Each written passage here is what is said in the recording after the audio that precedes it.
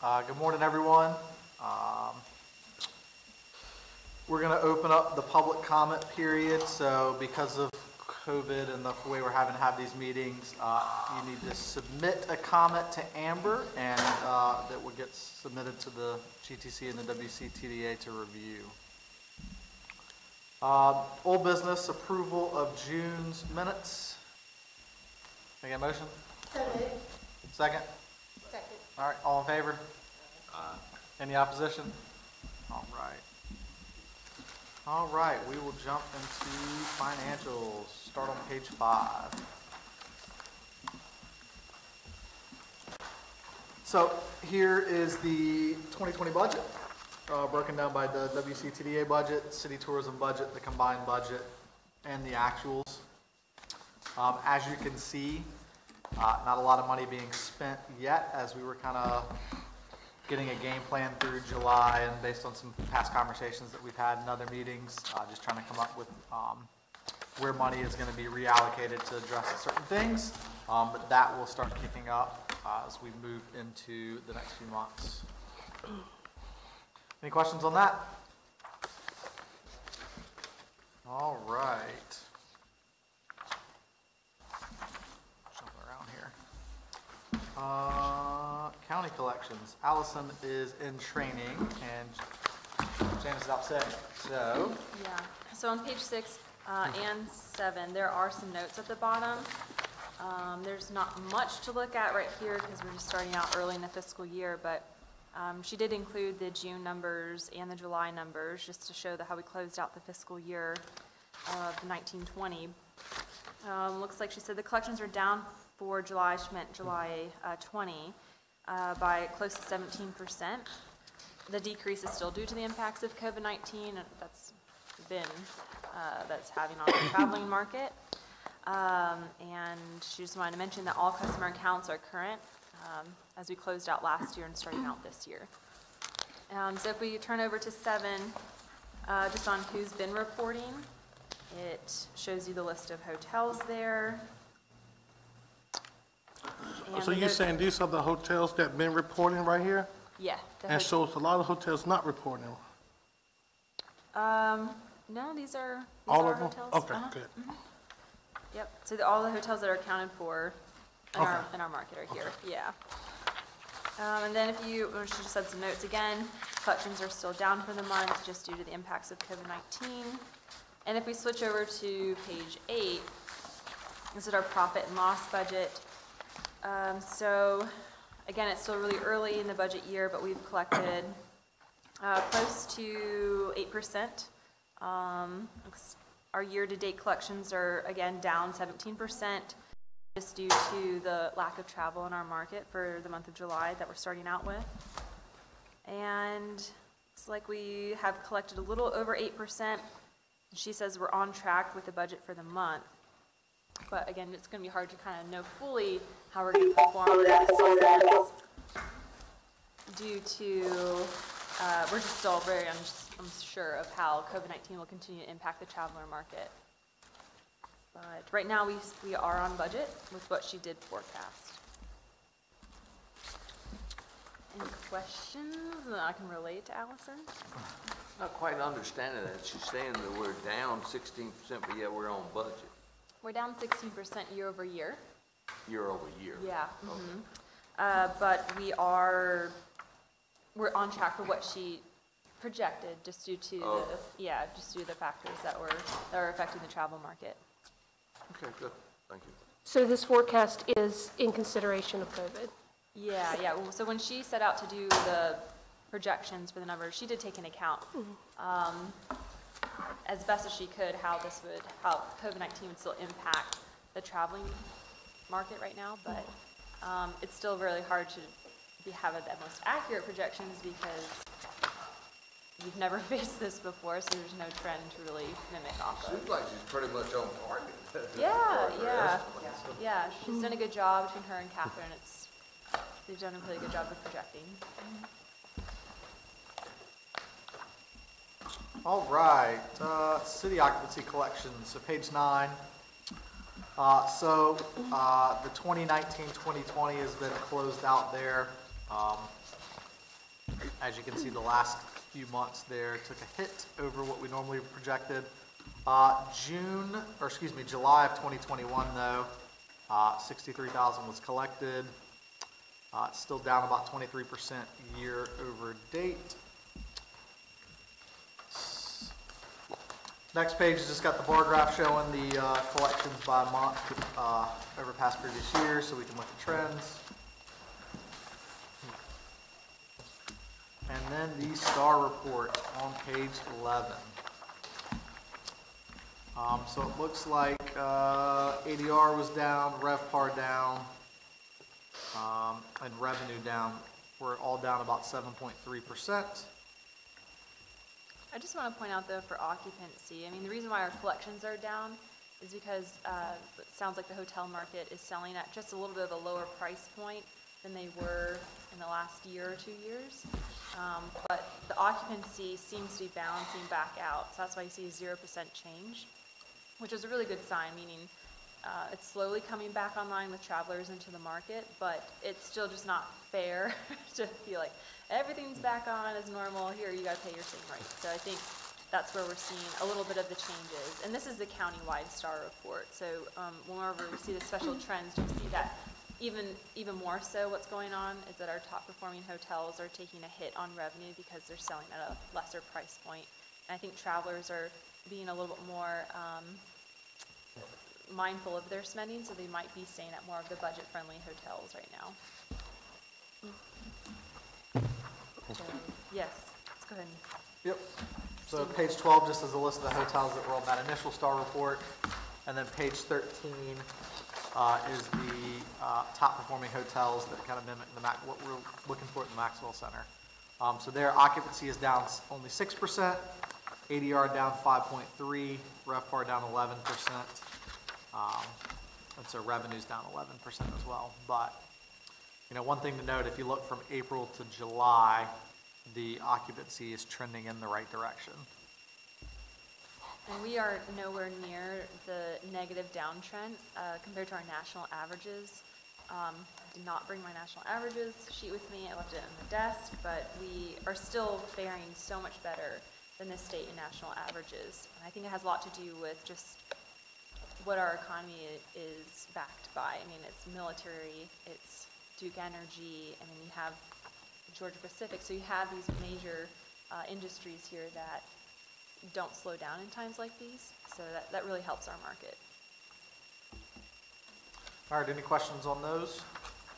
No, just a comment though, the industry ought to be mighty proud of those numbers, because there's a lot of industries they're down 60%. I mean, this thing has really hit a lot of industries. So y'all very cool. Yeah, very. All right, inquiries? So there were 29 e-inquiries for the month of July. That was due to, we had a lapse in some of the subscriptions that we would pay for to garner these inquiries. The agency that we were using paused for a little while, so we took a dip in our e-inquiries. So that should be going back up in the month of August, now that we've got our media plan settled and we renewed our contract. And so so we're going to move on to item F for the History Channel. I hope everyone got a chance to view it. Sounds like some may have missed it, but I thought for 21 minutes of what you can film, I thought it did a very good job showcasing the few assets they were able to plug in about the city and the county, and they represented our area very well. They had really great beauty shots of the downtown, cool drone shots over at Busco Beach. So I was very pleased with how the turnout went, and I hope everyone was too. I've heard very positive feedback from the community, and so I hope everyone got a chance to view it. If you didn't get a chance to view it, unfortunately it's not a show that you can find on YouTube, but if you have a subscription to Hulu or the History Channel is part of your major cable network package or satellite package, you can go online to the History Channel website or the app that you have a subscription with, and you can view it there. But you can also view it on Amazon Prime come the spring. I'm still waiting on the viewership and the viewership data, but I was supposed to get it yesterday afternoon. I may have just missed the phone call. So I hope maybe I can follow up with them today, and I'll send an email out letting you know what the viewership ratings were. So, yeah. Did everyone get a chance to see it? I hope. Yes. Yeah? Okay, good. Good, yeah. New business? Okay, so as you know, Josie's last day was the 14th of August. And so since then, we've been receiving applications. The job posting closed out last week, and we received over 40 applications. And that was a huge surprise. And every single one of them were qualified. It was a very tedious task to go through and really pick the ones that stood out the most. And so we've put together a panel. There'll be 4 people on the panel that are representing different departments that maybe Josie worked very closely with, that I think they would have really good insight and knowledge base for questions and exercise prompts to test their skill level and skill sets. So we're going to start interviews on the week of September 14th. We've narrowed it down to 6 candidates that we'd like to start out interviews with, and then we'll go from there. So I'm very hopeful that we can have an offer made by the end of September or beginning of October, with hopefully a start date in mid-October. But these are very highly qualified candidates. I think, unfortunately, when I look at their applications, a lot of them were laid off during the impacts of COVID. They work for ad agencies or tourism bureaus in other states. So these candidates have an incredible amount of experience, and so I'm excited, and hopefully we can afford them. Yeah. So I'll keep you posted on that, and then I'm just going to move right down the list. So the Wings Over Wayne Air Show, I think everyone has heard by now. It was scheduled for 2021. It's been postponed to April 30th and May 1st of 2022. That was just due to the fact that COVID is still having so much impact on performer schedules, to securing logistics and resources, and can you even have it by the spring? And there's so much planning and resources that pour into that it would be a real tragedy if you weren't able to actually do it. And so I think they just they did make the safest call of postponing it a year, not entirely canceling it. So unfortunately we won't have that for our hotel market in the spring of next year, but we will have it back online in 2022. And I don't believe it should conflict with the Cherry Point Air Show. I would assume Big Air Force and Big Navy and Marine Corps worked that out, so hopefully it's not too much saturation in the air show market. I wouldn't assume that, actually. Because you'll have the same damn show on the same weekend. I'm gonna let them figure that out. So that's where we're at right now. It's April 30th and May 1st, 2022. And Now, would they be rolling that every 2 years after that? Sure. that's also unknown.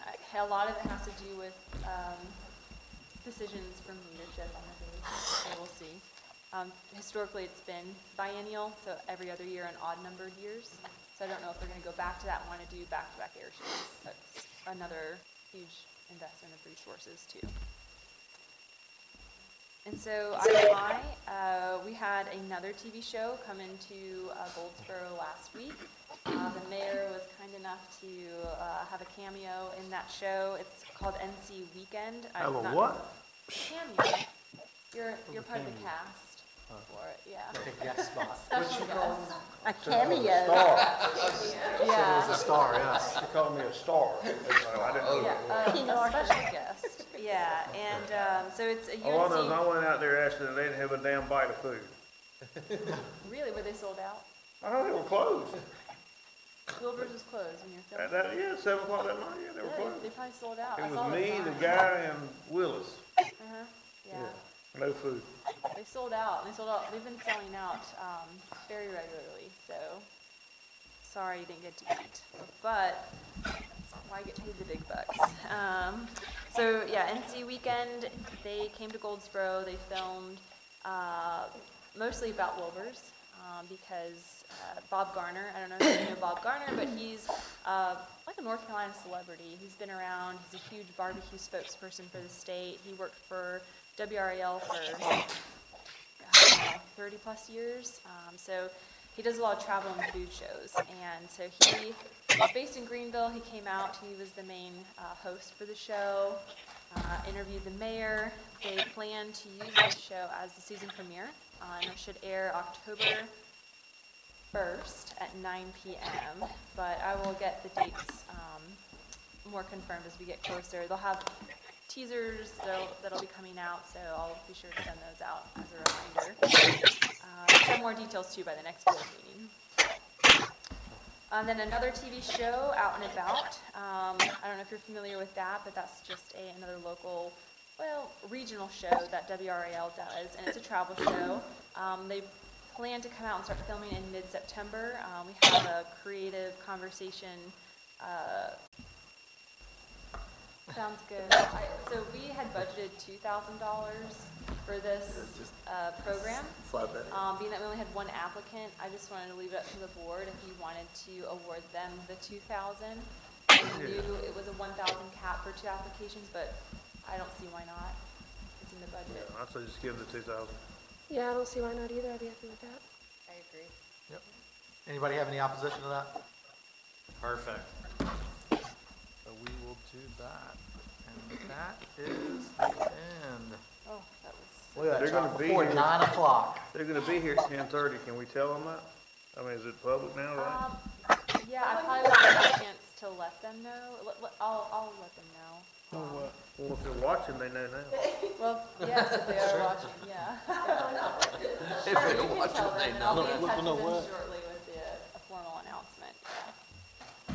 All right, does anyone have anything else they want to discuss? There's a question in the chat asking if they can say something about the History Channel. What's it say? Can someone share something about the History Channel show? Sure, yeah, we had mentioned it a little bit earlier in the board meeting. It aired on August 9th, and right now we're still waiting on the rating, viewership data to come in. It probably is sitting in my office on a voicemail, but I missed the call yesterday, but hopefully if I get it in today, I'll be able to share that information. Either have the figures, but they said that it. The September 11th date passes and the governor makes a decision on what the next phase is. Thanks, everyone. Thank you.